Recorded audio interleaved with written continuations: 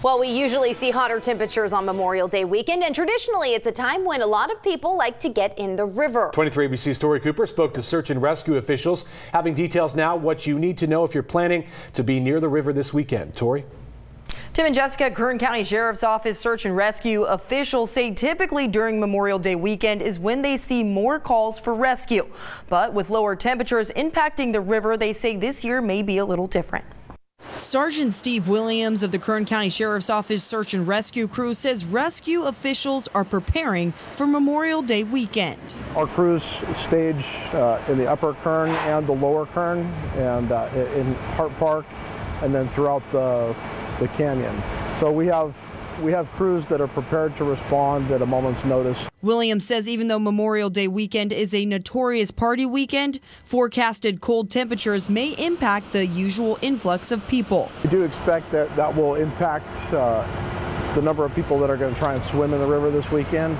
I think that it'll probably result in less rescue calls. Since 1968, 298 people have died from Kern River related deaths.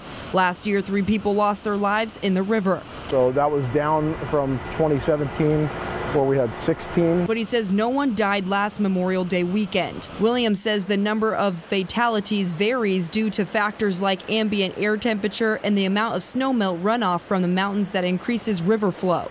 But officials still have tips for those planning a river trip. Like wearing personal flotation devices, not consuming alcohol or drugs, and then entering the water. And then also looking to professional guide companies as a safe source of recreation in the river. If you are in a situation where you get stuck in the river, officials say don't panic. Assume that lounge chair position that we spoke about before, with your feet downriver, your head upriver, and your butt down, and don't fight the river. Let it take you to a spot where you can safely get out of it without expending all of your energy trying to fight. Now, Sergeant Williams says even though the Kern River is not as high as it was in 2017, it is still moving very quickly and there is a lot of water coming out of the mountains. He says it's more than enough to be fatal for a swimmer. But for now in studio, I'm Tori Cooper for 23 ABC News, connecting you.